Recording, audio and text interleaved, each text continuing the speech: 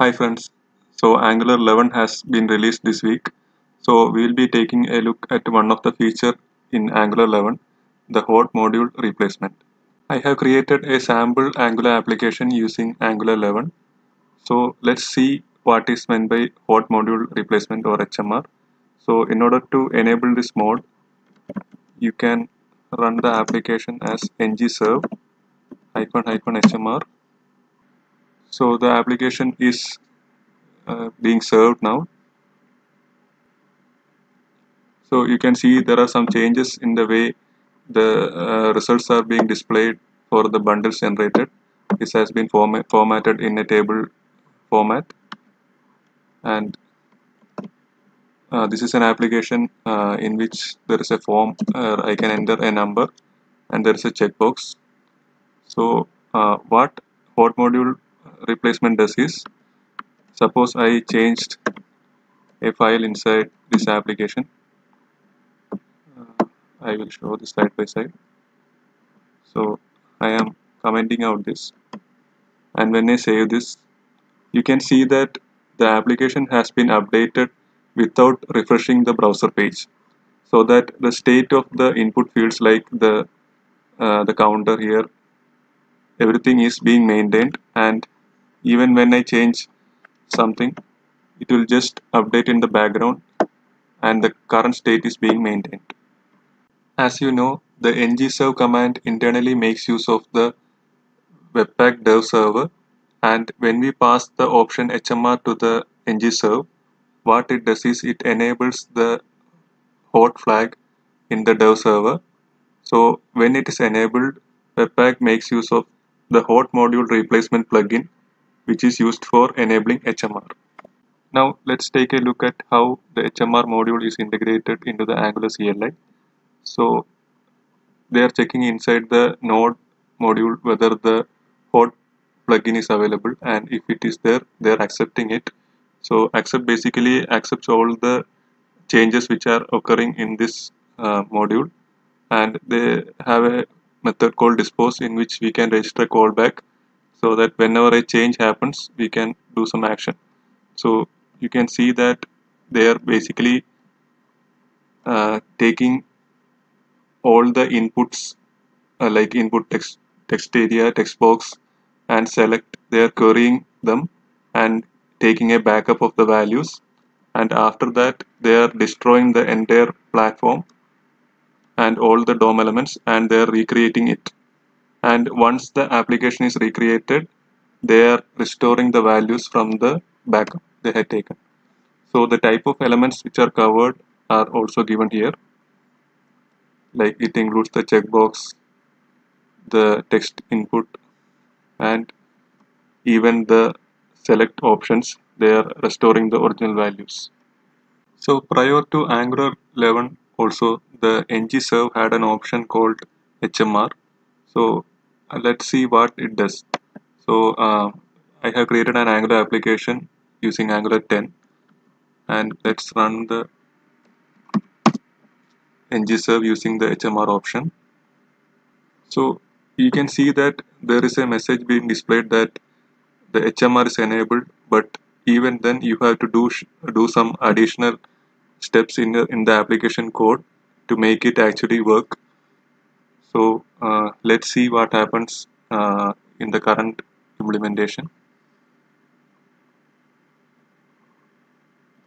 So I have opened the application here and I am typing some things, and in the meantime I make a change in the code.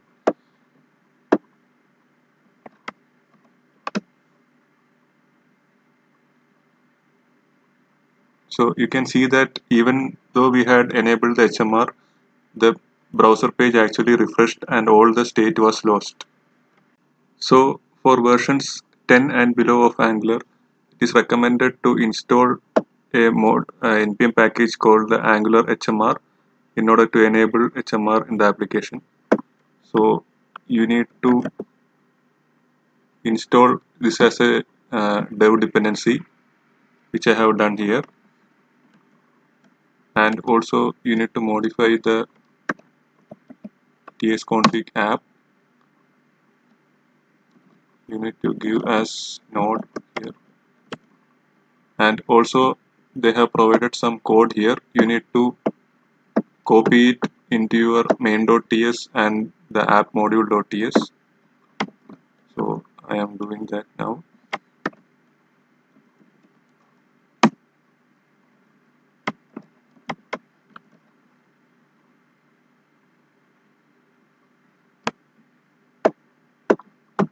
So this is the code which they have provided in their website.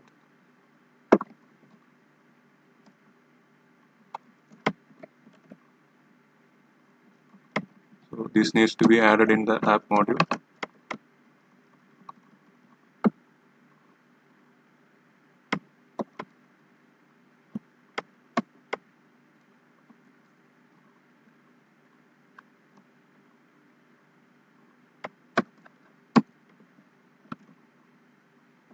And these functions need to be added in the main.ts.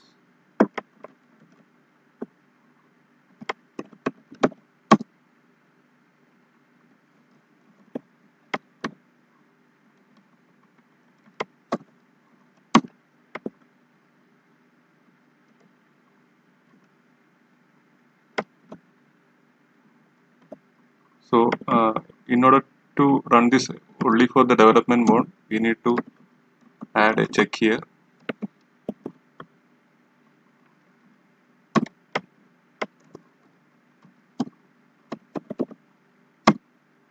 So in case it's a production mode, we will just return here. So let us take a look at the code which we just added. So if we look closely, like this is basically the same thing which we do. We bootstrap the module, and once it is bootstrapped, we call the HMR module by passing a reference to the ng module, and this is the node module global reference. So if you look at the code here in the HMR Angular HMR, you can see that it's basically whatever we saw in the Angular 11 CLI. It accepts the module, and it creates some lifecycle hooks which we will be using it in the app module. So inside the app module, we use three lifecycle hooks, like the HMR on init, HMR on destroy, and HMR after destroy.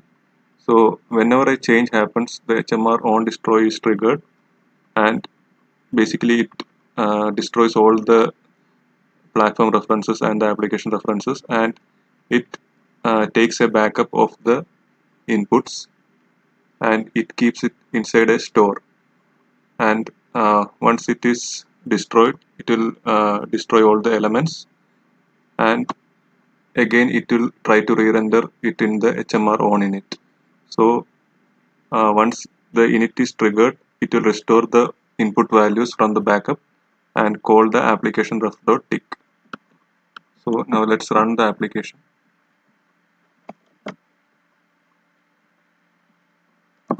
So I have entered some value here, and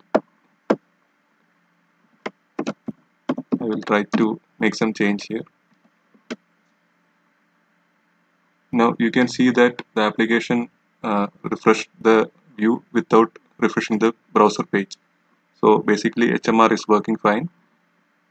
So HMR is a great tool which helps us save time during development.